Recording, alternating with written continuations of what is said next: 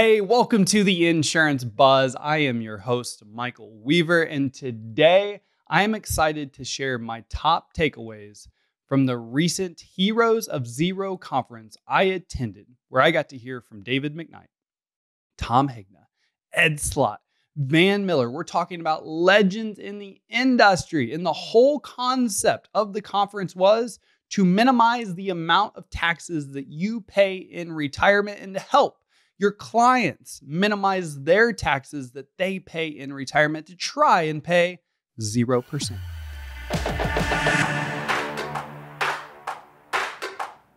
All right, try to pay 0%. That's the whole concept of this conference.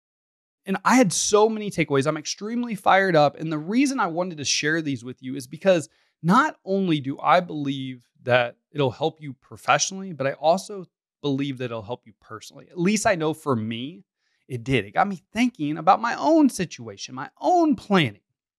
All right. Now, before I get into the takeaways, I want to start with this. The number one investment you will ever make is the investment that you make in yourself. All right. And you're doing it right now by listening to the Buzz podcast. So thank you so much. Give yourself a pat on the back. Reading books. All right. Paying to get in rooms like this. Working with coaches and trainers in the industry, experts in the industry. That is going to help you improve. It's going to help you develop. It's going to help you grow as a professional. All right. And that's what it is all about, because the one thing no one can ever take away from you is your knowledge. And to be the best, you got to continuously invest in yourself, and you have to surround yourself with the best. All right. So number one, first of all, thank you so much for listening to The Buzz today and getting better. And I hope this episode helps you get better. I hope this episode, again, affects you positively, both personally and professionally. So let's get into it.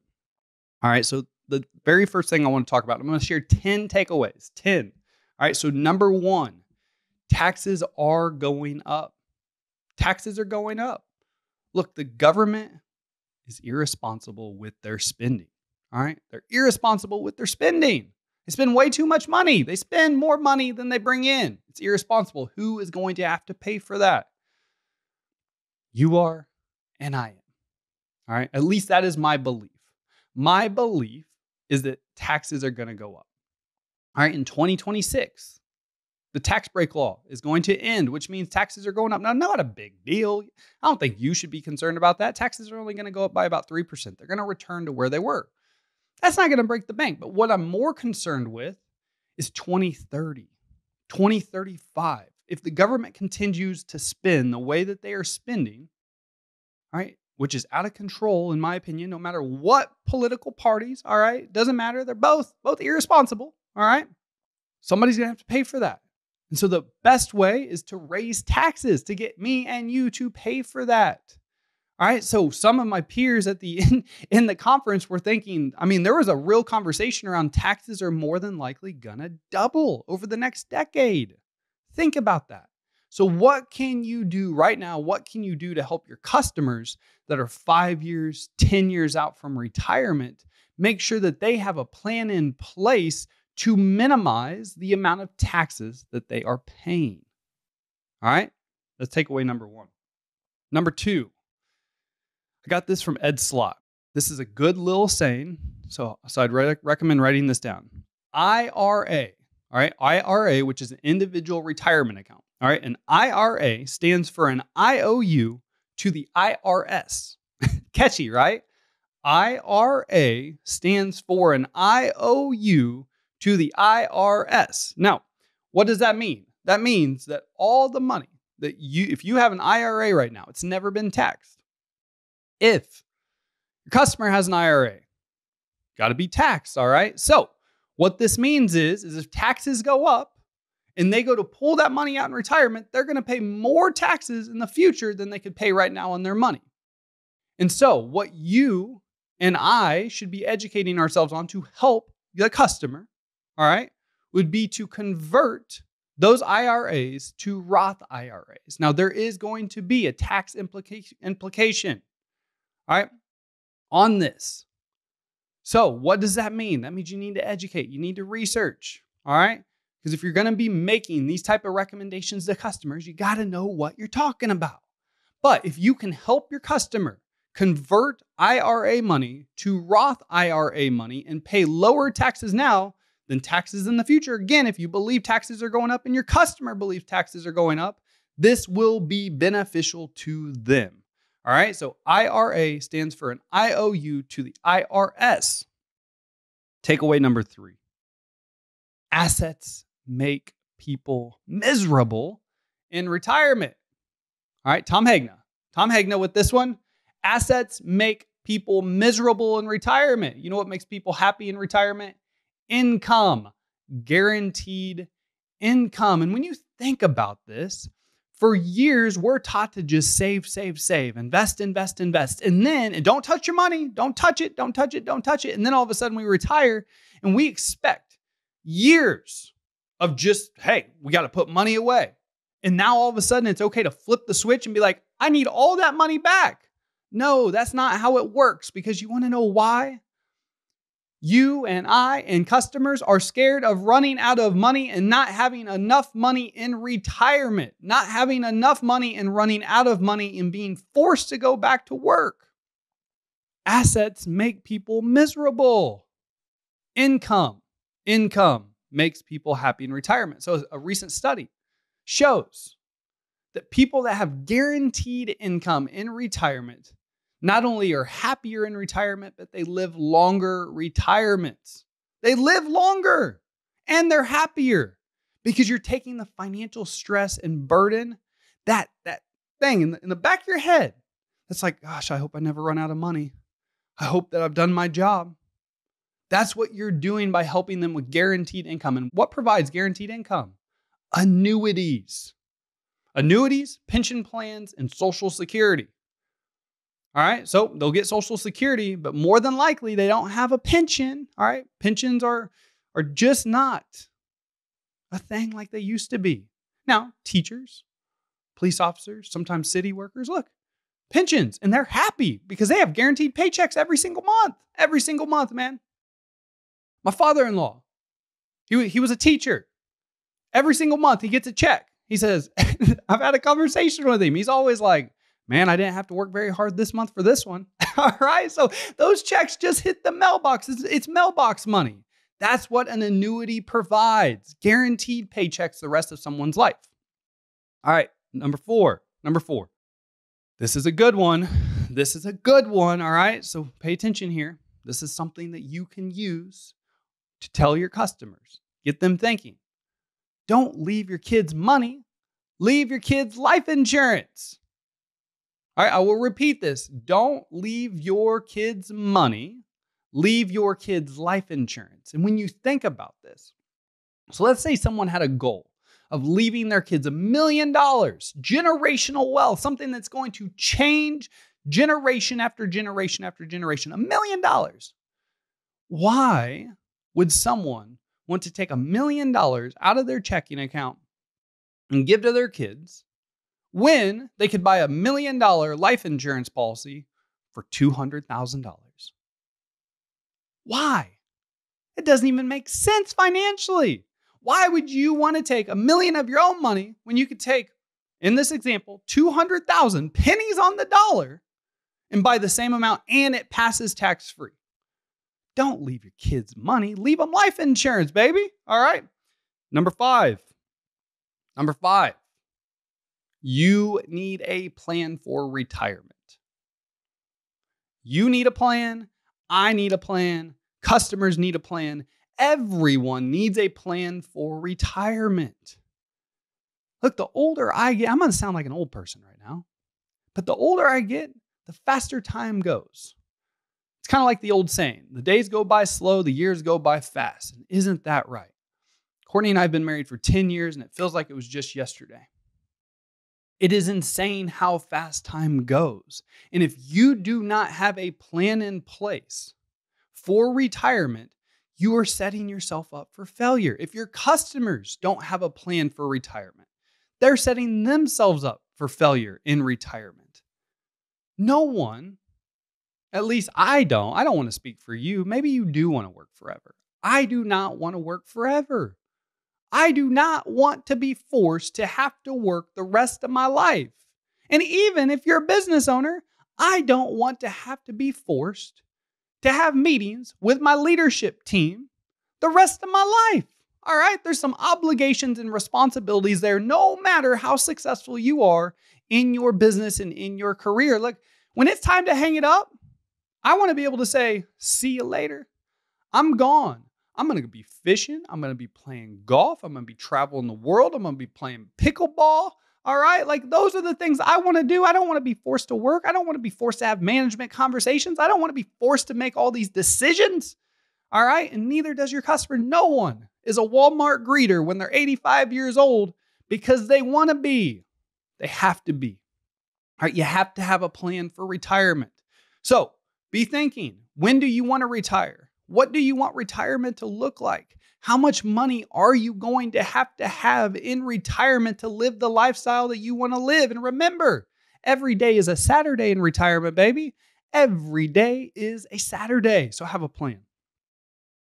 Number 6. This is from Tom Hegna's new book, Who Wants to Be a Millionaire? All right. Invest in appreciating assets. Invest in appreciating assets. Now, what does this mean? Appreciating assets, like the stock market, like real estate, like cash value life insurance that guarantees, all right, that your money's going to work for you. Put your money in assets that are going to help you make money while you sleep. Have your money work for you, not against you. Now, what's the alternative here? The alternative is you put your money into depreciating assets, like new cars. All right. I love a new car. I love the smell of a new car. I love the way a new car makes me feel.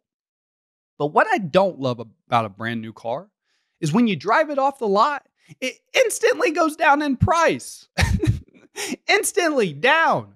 You just paid $50,000 for a car. When you drive it off the lot, it's now worth $42,000. Ouch. That one hurts. All right. Would it have made more sense? All right. To maybe go out and buy a 2-year-old car with low miles, with the depreciation already taken off. All right. Just some things to think about. Make sure you are using your money to pay your future self and investing in assets that are going to make you money while you sleep. Invest in appreciating assets. Number 7. This is also from Tom Hegna. Who Wants to Be a Millionaire? Master your craft. Master your profession. By mastering your profession, you're going to make more money. By making more money, you can invest in appreciating assets, more money, all right? Which pays your future self, which means maybe you can retire younger. Maybe you can have a luxurious retirement, but master your profession. Look, I once saw a statistic from Brian Tracy. He said, specifically in sales professions, the top 20% of producers make 80% of the money. The bottom 80% of producers make 20% of the money. You have to be at the top of your profession if you are in sales. Not only this, by mastering your craft and your profession, you become valuable. You become valuable. You actually become invaluable to your customers. Your customers have to have you. All right? Make sure you master your craft, master your profession, become the absolute best you can be. Find what you love, find what you are great at, and just master it. Number 8. This is a good recommendation for you. This is a good recommendation for your customer. For every $50,000 someone makes, they need $1 million in life insurance. That is a 20x, 20-year income. Does that make sense? 50,000 times 20 is $1 million. All right, so for every 50,000, this is a recommendation that comes from Tom Hegna, your client needs $1 million. Now think about this. Let's say that your customer were to pass away. Spouse received a check for $1 million. They are not a millionaire. They are not a millionaire, even in today's market. Let's put it into a product, all right, or the market. Take 5% a year. 5% of $1 million is $50,000. All right. To make that million last, 5% is about all a financial advisor is going to recommend you pull. All right, so for every 50,000, they have to have $1 million in life insurance. Look, the reason that term life insurance is so expensive is because we sell it in terms of 1 million, 2 million, 3 million, 4 million, 5 million. What term would you like for your family, Mr. and Mrs. Customer? That's why term insurance is so inexpensive. You can buy a huge amount of protection for a really little amount of money. All right, number 9. Cash value life insurance and annuities need to be part of your retirement plan for it to be fully optimal. Now, this isn't Michael Weaver saying this. This isn't Tom Hegna. This isn't David McKnight. It's not Ed Slott. It's not Van Mueller. These are studies that are saying this. BlackRock, Ernst & Young have both put out studies over the last 2, 3, 4 years. These are companies that don't even sell life insurance. These are companies that don't even sell annuities. And they are saying for someone to have a fully optimal retirement, meaning that they live a happier, longer retirement and never run out of money, that they need cash value life insurance and annuities to be part of that plan. All right? What they say is cash value life insurance needs to be 20 to 30%. Annuities need to be 30-ish%. So think about this. Cash value life insurance 30, annuities 30. And then the rest of the money needs to be in equities, the stock market, all right? If you did 20% maybe in cash value, maybe it's a 40% in annuities. Again, it goes back to the point I made in number 3. Look, income makes people happy in retirement. Annuities are going to offer guaranteed paychecks, mailbox money for the rest of your customer's life, regardless of what the stock market's doing. If the stock market has a bad year, you have permanent cash value life insurance in that retirement portfolio as a volatility buffer. Because what you don't do with your money in the stock market is you don't sell low. You sell high. You buy low, you sell high, right? So if the market's bad, you use your life insurance money, tax-free, go in, bam, as a volatility buffer. Live off of that for a year or two while your money rebounds in the stock market. Then we're going to start taking that stock market money again. All right? You have to have cash value life insurance and annuities in a retirement plan for it to be fully optimal and to live a happier, longer retirement and never worry about running out of money. Number 10, invest as much of your money into tax-free investment vehicles as possible, meaning a Roth IRA, a Roth 401k, cash value life insurance.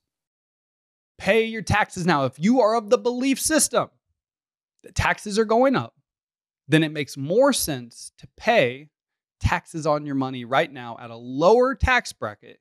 Then take that money, take that principal, invest into like a Roth IRA, a Roth 401k.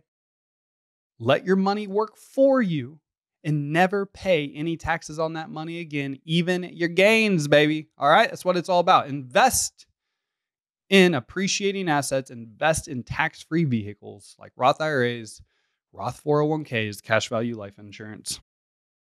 Invest early and invest often, my friends, because time goes by fast.